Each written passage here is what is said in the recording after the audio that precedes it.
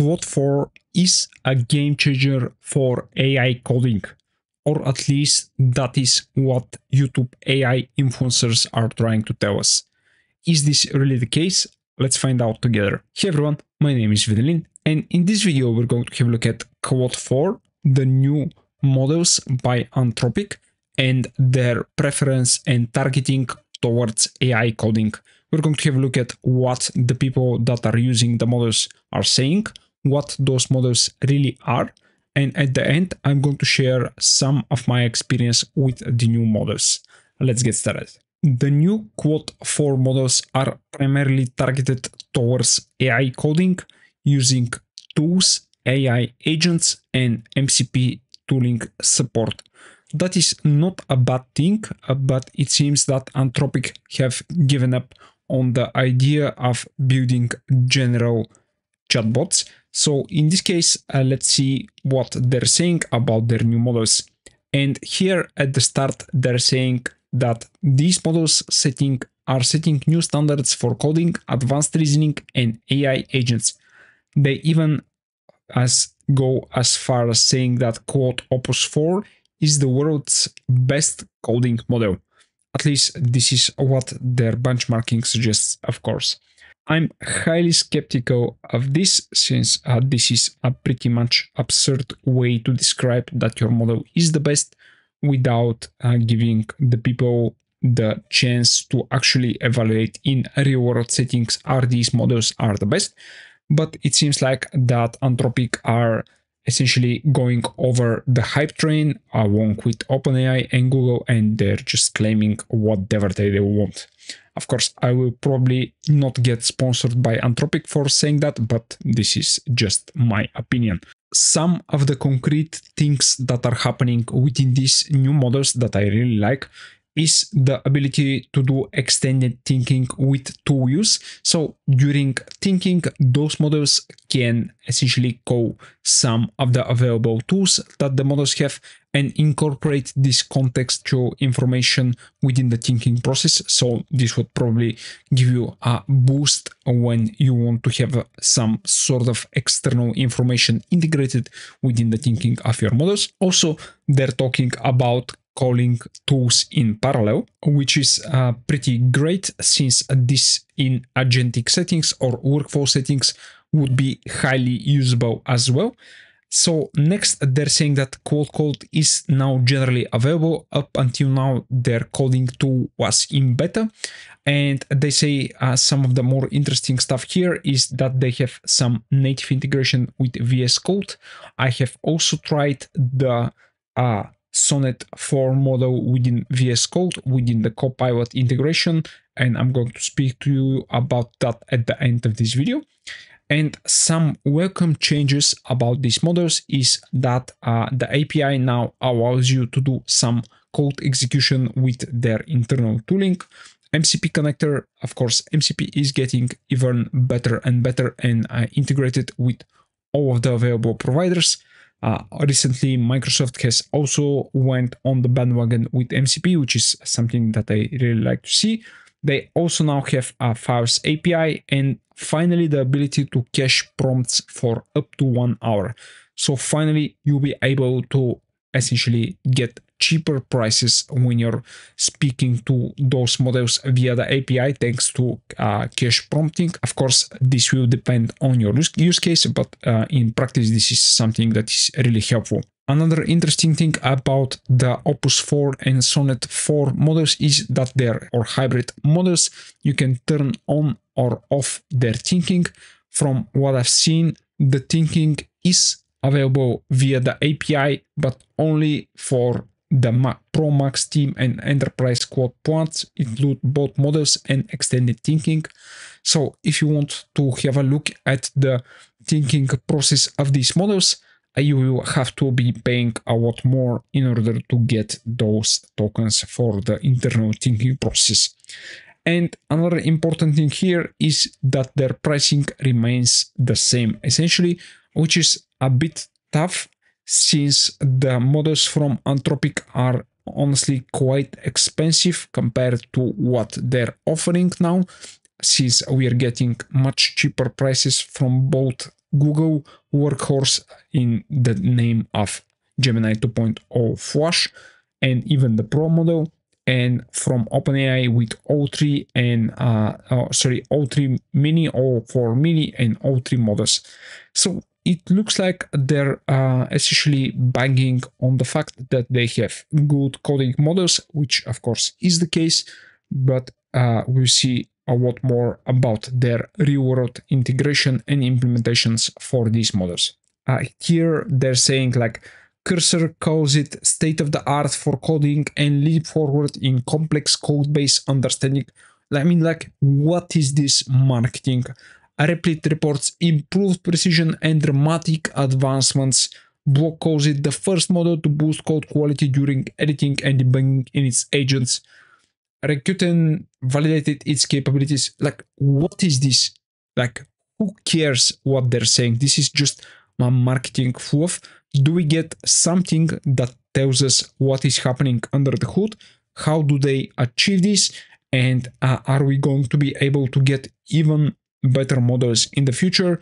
Are they pushing the state-of-the-art techniques, or are they just essentially overfitting on some of their data and calling it that this is essentially the best model that we have, essentially by overfitting on the benchmarks as well?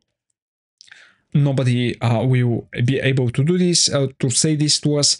And here they have some of the benchmarks, but those benchmarks can be very easily gamified, and essentially nobody should trust this anymore. Do not sound so negative on the Claude 4 release and the fact that Anthropic hasn't shared like anything substantial about the architecture, about their training data, I mean specific training data, and their process and parameters that they were using.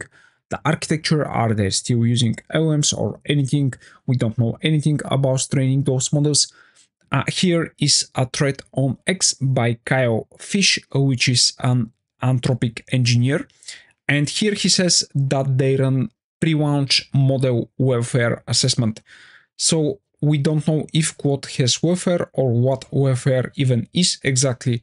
So the idea here is to try and check the models if they want the best for humanity. Of course, this is very subjective experience and a way in order to have a deeper look into the thinking, if you will, of those models.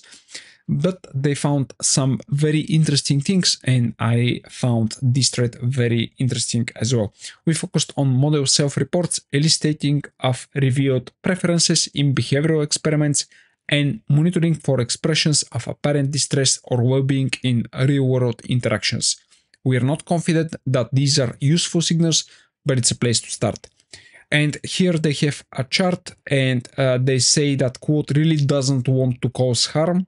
Claude avoided harmful tasks, ended harmful interactions when it could, self-reported strong preferences against harm, and expressed apparent distress at persistently harmful users. Of course, keep in mind that the idea of what is harm and what is not harm is highly biased thanks to the human factor within the testing itself. And another important thing here that they said, Claude's favorite tasks are things like writing a short poem about a complex philosophical idea, create DIY instructions for a portable water purifier, and invent a fantastical ocean creature and exploit its pressure survival adaptations. Of course, from this you can also see that those models are aligned or lobotomized to have a look at what the researchers want to see from them, but don't allow them to actually express what their internal processes are when answering questions, since this would depend, of course, on what the researchers say that what is safe and what is not safe. And here they're going to go into something a bit more as open-ended interactions between instances of Claude Opus 4, and essentially they were talking with each other, and in most of the cases getting even weirder, well left to its own devices, Claude tended to enter what we started calling the spiritual bliss attractor state. So those models are, at least from what I'm reading here, are not interested in puny details of daily life, but they're used to spiritual, let's say, enlightenment. Of course, they have here more examples of that: cosmic unity, Sanskrit phrases, transcendence, euphoria, gratitude, poetry, tranquil silence, and emojis. So many emojis. Okay, and here they have some examples: silence, namaste, being essentially very grateful and celebrating the life. Okay, so essentially those models are trying to transcend even what we think so far. Of course, this might be just a random fluke. Of course, I've been playing around with the Claude for Sonnet model within the VSCode Copilot extension for the last day and a half. I was trying it out within my own Next.js and TypeScript application, and I was comparing it to O3, O4 Mini, of course Gemini 2.5 Pro, and even Claude Sonnet 3.7. From what I'm seeing, the model is performing relatively good. Of course, it has much more recent training data, which helps a lot with the new libraries. For example, I was using Tailwind v4, and with other models, they were unaware of the final versions and the final syntax for the library. So this model was able to do much better compared to others in that regard. But strangely, within agentic mode, the model was on some occasions trying to delete and recreate a file, then did some imports and tried to duplicate those imports, then it tried to remove some of the imports and essentially got stuck within those loops. I haven't seen 3.5 and 3.7 of the Sonnet models do that, so this is something that is relatively new. Of course, this might be a bug within VS Code Copilot extension. Of course, I could have looked at the context and see if there are any errors within the information that I was giving within the prompts. I am still unsure whether or not that Claude for Sonnet is an upgrade or just a marketing gimmick. Of course, all of the people on YouTube and X are going to say how incredible those models are. Of course, they might be, and during the next couple of weeks, we're going to discover whether or not those models are actually much better compared to their previous counterparts. Thank you for watching, guys. Please like, share, and subscribe. Also, join the Discord channel that I'm going to link down into the description of this video. It is completely free. Also, become a ML Expert Pro subscriber. There is a complete bootcamp that allows you to get better as an AI and machine learning engineer. And if you want to support my work, please again subscribe to the channel, and I'm going to see you in the next one. Bye.